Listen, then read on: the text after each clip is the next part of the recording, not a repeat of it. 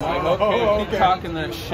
Yeah. They were taunting, like they were taunting me as I was walking in the circles during my wind. Someone over there during my wind up just kept hearing stuff, and that's like I'm like, yeah, I'm gonna answer back. So you don't know who it was. No, I don't know who it is. Yeah, I imagine it's Arkansas. So hey, if we run into each other tonight, I don't know. You might get to meet Turner time. Hey, Turner, you better not get in trouble, man. You just won a national championship, but you talking kind of quiet over here. Like, can I get like I'm a national champion? I'm a champ. I'm a come on now, Turner say what you said. Say what you said. I'm the champ. You know, I came here and I did the thing. That's like yeah, I'm ready. I'm ready to see what Austin has to offer now.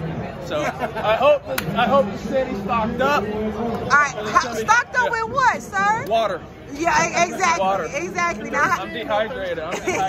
How you celebrating, man? I'm gonna go give my girlfriend a big old kiss. Yeah. I'm gonna shake my coach's hand. Yes, sir. And then I'm gonna go pee in a cup. Pee in a cup. Yeah. Look, now I know a lot of people already had the camera in your face, so I'm probably about to ask you some of the same questions. Yeah. But what did it feel like chucking that last throw and being like, damn, like I really won this thing? It felt amazing. Like the moment it came out of my hand, like the way it felt in my finger and the angle, I was like, okay, I think that's the one. And then it just kind of kept flying. So how did you keep your head on straight? Because I know some people in your position, they might fold. They're like, if I'm not winning now, then like, what's the point of like, you know, trying to make something happen on that last throw? It's like I got beat in the shot on Wednesday on the last throw, so I was like, you know what, like it's my turn. You know, I don't want to go out with another second place trophy. For sure. To be able to win, I never, honestly, the whole season I was like, I'm not gonna win this meet. Maybe I'll throw far, but I never honestly thought that I was gonna win it.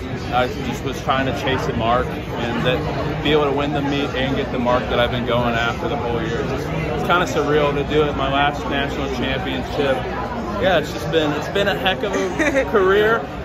So it's like a Cinderella story. Yeah, and to come back, and it's like I feel like finally I left my mark on the sport, and I'm happy to be leaving. You said that last year that you almost quit. So tell me why you decided to come back. Just that same thing. Like I felt like there's still a lot more that I could achieve in the sport and do, and it was just kind of like I think like you gotta end. There's a certain way you gotta end. It can't be with your head down. So to be able to go out with my head up, and like the next couple weeks of training, throwing, and then see what else is next. With, carrying on. So what's next? Because I mean, I don't think we can lose a guy like you.